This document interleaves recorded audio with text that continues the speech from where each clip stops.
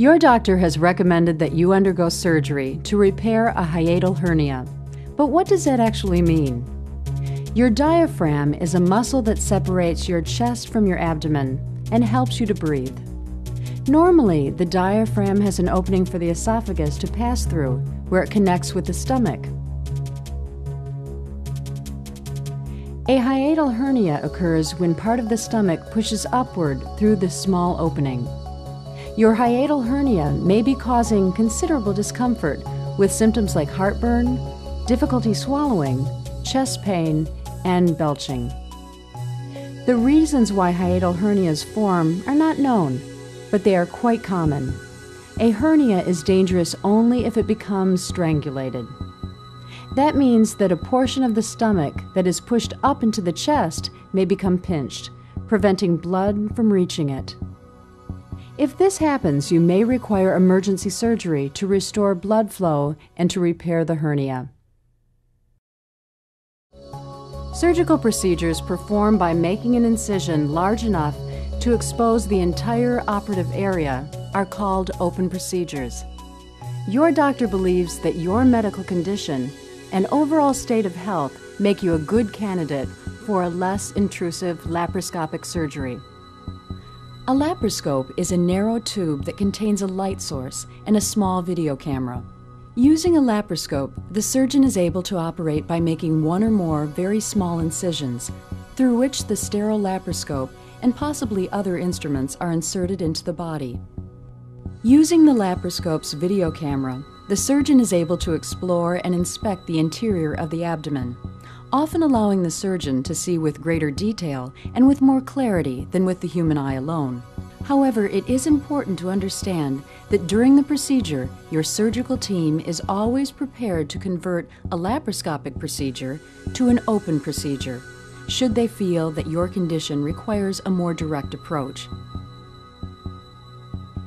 If the surgical team makes this decision, you will find upon waking up that your doctor has made a larger incision and that healing may proceed more slowly.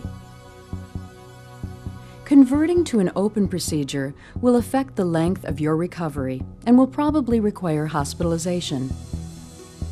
Of course, no surgery is completely risk-free, but your physician believes that if you decide not to undergo the recommended procedure, you may be putting your health at risk.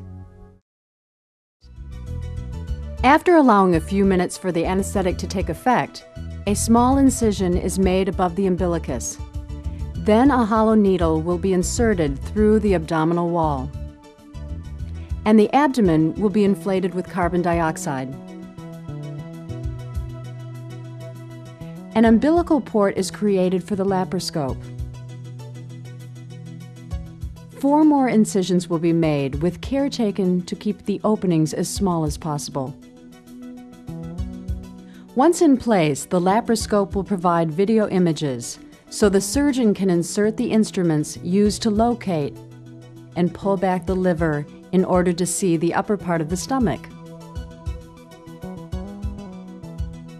First, the surgeon pulls the stomach away from the hiatus, or opening, in the diaphragm. Then the surgeon cuts away the tissue that connects the liver and the stomach.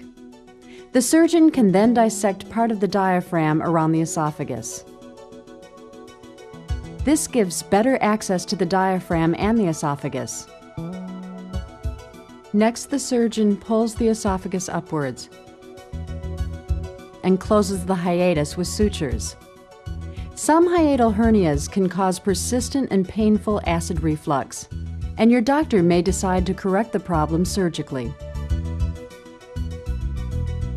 In this case, the surgeon divides and separates the arteries that supply blood to the top of the stomach. After freeing the stomach from the spleen, your doctor wraps the upper portion of the stomach around the esophagus and sutures it into place. A rubber tube is placed in the esophagus to keep the wrap from becoming too tight. All of the instruments are withdrawn, the carbon dioxide is allowed to escape, the muscle layers and other tissues are sewn together, and the skin is closed with sutures or staples. Finally, sterile dressings are applied.